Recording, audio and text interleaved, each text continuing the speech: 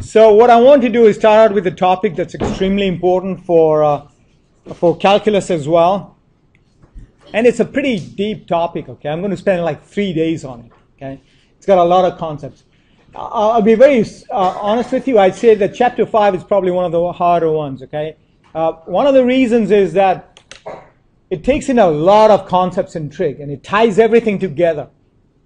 And if you have not tied it together, it's going to be a house of cards that's going to crash, okay? Because you haven't got all the concepts together, okay? So you really want to be attentive and understand what we're going to be doing.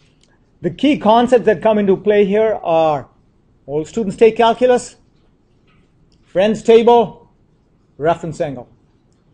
If you are weak in any one of those 3 areas, and of course fractions, okay? If you're fractionally challenged, then you're challenged, okay? But the other 3 topics, if you are not very solid with it, this is going to prove to be difficult, okay? So I'm giving you a heads up. I'm not trying to discourage you. All I'm trying to say to you is be serious and focus, okay? Be serious and focus. Are you still recording? Yeah. So the first thing that I want to do is to show you that trig equations can have an infinite number of solutions. Unlike linear equations. Linear equations, how many solutions? 1. Quadratic? 2. Cubic? 3. So a finite number of solutions. Trig equations are nasty. They can have infinite number of solutions, okay? Yeah, they can have 4, they can even have 8, 10, 12, whatever. Huge number of solutions, okay? So you got to worry about all the details in there. So first of all, this guy is an equation because it's got an equal sign. It's a trig equation because there's a trig function in there, okay? And so my claim to you is that this dude's got an infinite number of solutions.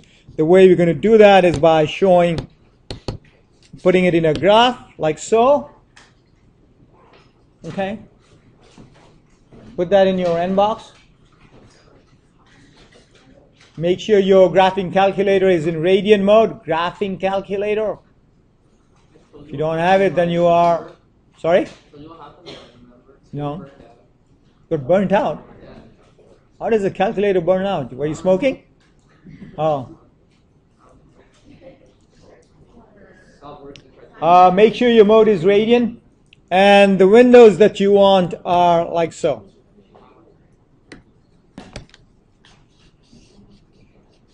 So your graph should look like this. How can you tell that you've got an infinite number of solutions here? Sorry? Yeah, and what is the solution here? How would you find the solution if I were to ask you to use a graphing calculator to find the solution? What would you do? How would you do it? What would you do? What would you do on your graphing calculator to find out where it's crossing the x-axis? Sorry? Second calc? 0. Okay? So you can see that this graph is going through the x-axis so many times, you can conclude that it's got an infinite number of solutions. Okay? You can actually solve this equation without a calculator, just by having friends. Is half a friendly number? Which angle has a sign of a half? Sorry? Speak radians. Pi over 6. Everybody there? Pi over 6? Is that the only angle that has a sign of a half? Sorry? Pi over 3 would be root 3 over 2. So you messed up your friends, dude. Any others? Pi over 6, any others? Okay, again, like I keep telling you that if your knowledge on all students take calculus, friends table, and all that stuff is built on a house of cards, things are going to collapse. They're going to collapse. All students take calculus. Sign is positive in which 2 quadrants? 1 and 2. There and there. Your friends table tells you that this angle is pi over 6. It tells you that this angle is pi over 6. But that's not the angle you want. The angle is always measured with respect to the positive x-axis. So it's this angle. And that angle would be 5 pi over 6. So your answers are pi over 6 or 5 pi over 6. Is everybody with me on that? Yeah. Okay. So to solve this equation without a calculator, you got to dig into old student state calculus, Friends table, reference angle. Okay. All right. Question. Why is it negative 5 over 6 and negative 1 half? Again, the answers cannot be answers cannot be negative. You're looking at positive answers only. But why does it say sine theta negative 1 half? Yeah, but that doesn't mean the angle is negative. Sine theta is negative half means sine theta is a half, right? If you move the half over. Oh.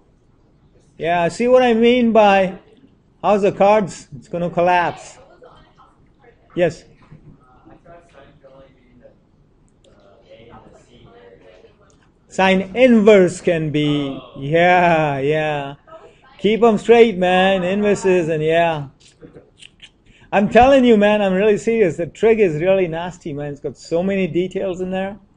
You got a gap somewhere, things are just going to flow through. Okay, it's pretty deep. Okay, so you can see from the answer here that I got my pi over 6 and I got my 5 pi over 6. Where do you think the 2 and pi crap's coming from? What? That's right. What's the period of this function? What's the period of sine theta? 2 pi. So if it happens at pi over 6, it's going to happen at pi over 6 plus 2 pi. And then it's going to happen again at another 2 pi. And then again at another 2 pi. That's what this statement is telling you. And similarly that one. It's happening at 5 pi over 6. It's going to happen again at 5 pi over 6 plus 2 pi.